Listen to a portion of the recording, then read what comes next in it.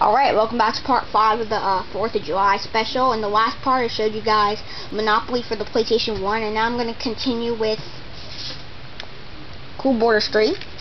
I got this game because it was on one of my brother's demos, who's actually older than me. Got it in 1998. Disc. There was actually a black label copy, but I decided to get this one. Even though my brother said get the black label copy, it's a vintage collector's item. Black label copy of vintage collector's item. And next I have Medieval, the original Medieval. I actually own the second one, but it's my brother's. It's in a jewel case. This is when you're going to start seeing the jewel case. And this is my favorite game of all time, along with Super Smash Bros. Melee with the GameCube. Metal Gear Solid VR Mission. This is by far my favorite game of all time. I love this game.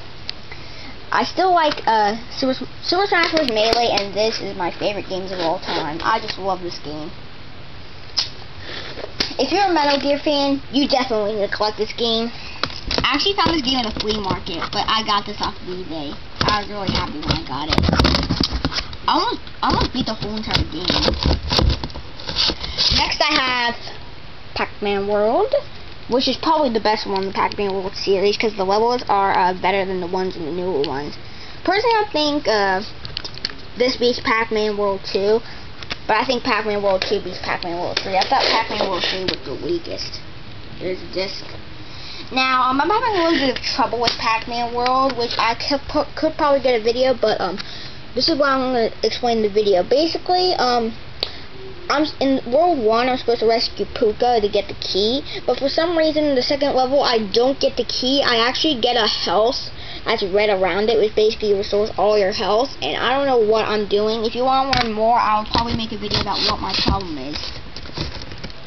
Alright, so now I'm going to continue with, I know that GomFan 2007 just sent AubreyMan6217 this. Spyro 2 Ripto's Rage. Oh, I almost showed my face. Oh crap, I'm going to need to show it here. Yep, this is my favorite Spyro game of all time. This is a part of a collector's edition, which I actually didn't get it from a collector's edition. I actually got this off of eBay. Next I have Siphon Filter 2. This game gets hate too. I know that Classic Games Room actually said that they'd rather be playing some other games other than this. They said that it's not good to get through all this, and it was just a disappointing game. It was actually shot in 2000